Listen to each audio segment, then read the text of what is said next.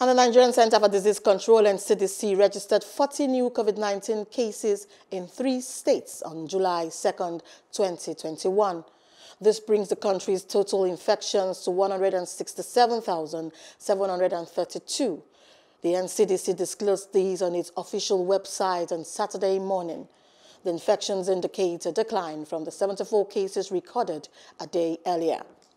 And the NCDC added that there was no new death from the disease on Friday, meaning that the total fatality toll remained 2,121 and 369 people have recovered from the virus after successful treatment from isolation centers, and while 2.3 million samples have been tested.